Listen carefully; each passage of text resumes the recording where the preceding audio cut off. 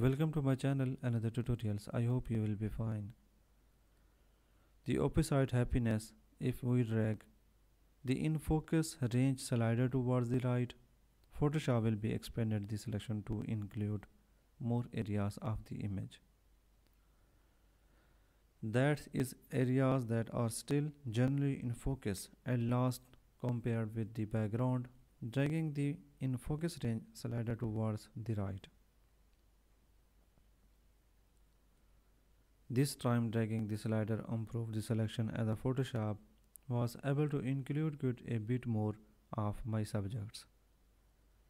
If you drag to for the right, you will end up selecting too much, possibly the entire image, so you'll need to play around with slider a bit to find the best settings, and will be a different with each image. Again, do not worry that things